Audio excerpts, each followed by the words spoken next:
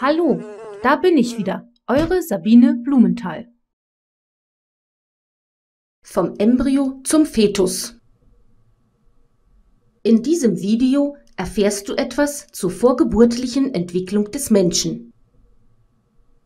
Am Ende des Videos kennst du die Begriffe Zygote, Morula, Blastozyste, Embryo und Fetus und kannst diese den verschiedenen Phasen der vorgeburtlichen Entwicklung zuordnen.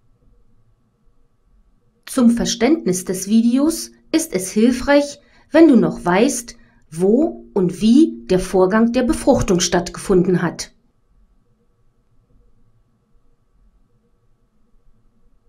Jedes neue menschliche Leben beginnt mit der Befruchtung einer weiblichen Eizelle durch eine männliche Samenzelle im Eileiter der Frau. Doch wie geht es dann weiter?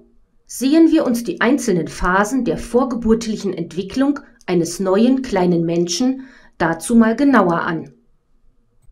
Natürlich beginnen wir direkt nach der Befruchtung. Der Kopf der Samenzelle ist in die weibliche Eizelle eingedrungen und die beiden Zellkerne sind miteinander verschmolzen.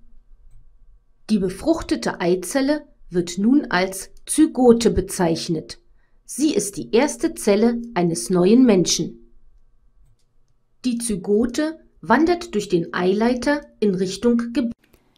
Den kompletten Film und viele weitere findest du auf www.sofatutor.com. Sofatutor.com. Gute Bildung zu Hause.